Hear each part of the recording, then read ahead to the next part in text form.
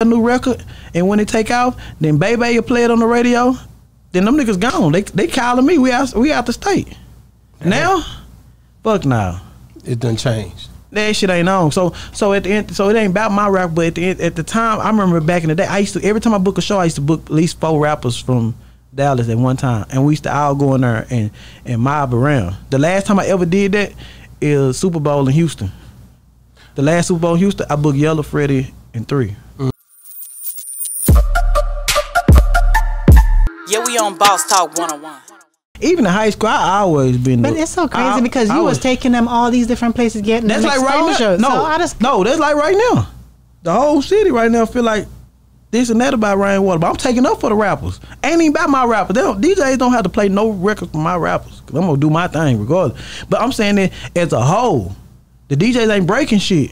So it's not about my section. It's about in a whole. The grind O'Shea's that doing millions of views and nobody playing his shit. You know what I'm saying? The upcoming rapper, the little tools in them over there that's doing numbers, nobody playing they shit. So I used to walk in the club back in the dancing era, and every single time you walk in the club, it's a different rapper playing a different song.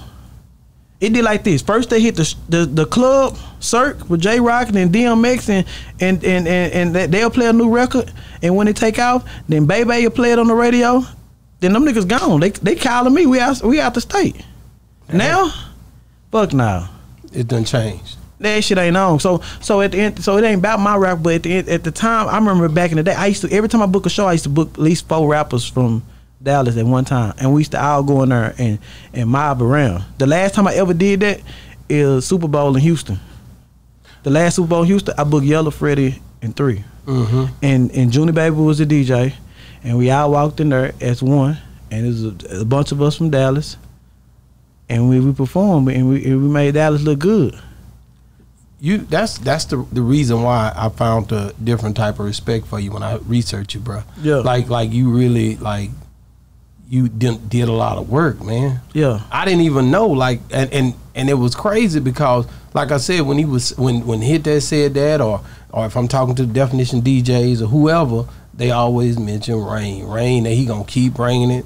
Shout out Go DJ Fresh, shout out Jack Frost, you know, different people. Yeah, K Rock. So you do have a lot of love in Dallas. A lot of you people, just might not realize they respect him. I don't know how much they love him, but they damn sure respect him. You might not realize, because people might not say to your face, but they don't publicly say it. Right, but a lot of people. Let me tell you, Jack Frost, 19, 20 years old. Like I said, I was homeless, so every day I used to wake up and go to DG's and Onyx and get their free lunch. Damn. At 11 or 12 o'clock, between 11 and 1 o'clock, he used to go to DG's and Onyx. Did he know? In the day shift, they knew. I started trying to pimp. I started doing everything, trying to get me some money. Then I said, fucking start breaking the house. You know what I'm saying? Man, you that's what whatever works. Whatever works, yeah. You different, bro. Like, you different, and at the end of the day, you one of those guys that I respect because of what I've heard sitting in the seat. I didn't know this stuff, bro. Yeah. So that's dope, man. That's the part I know that. And the fact that with all that you feel that everybody turned their back on you, you still haven't turned your back on Dallas. Nah, not really. Why? Wow, that's a good question. Because they not realizing it's easy market. You know what I'm saying? It's an easy market to run. Yeah, and but so, with all of the fuck them, my kids and my mom and them good. I'm living. Fuck them. You know what I'm saying? They gonna realize. They gonna realize later on. But at the end of the day, it's easy because I watch other rappers come and get on. Let another nigga come from another city. You gonna see 1,000 niggas trying to get on stage in Dallas and get behind them and smoke weed next to them. Yeah, we on Boss Talk 101.